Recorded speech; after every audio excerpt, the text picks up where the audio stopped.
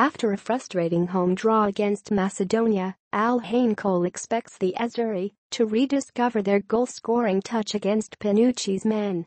After missing out on automatic qualification, Italy can begin their preparations for the playoffs when they travel to Albania for their final World Cup qualification group game on Monday.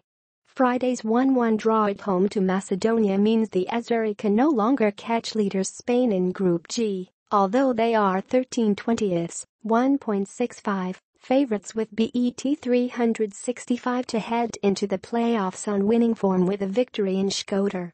With only pride to play for as they sit 7 points adrift in third place, Christian Panucci's team are available at 5-1, 6.00 to end the campaign on a high by coming out on top against his homeland.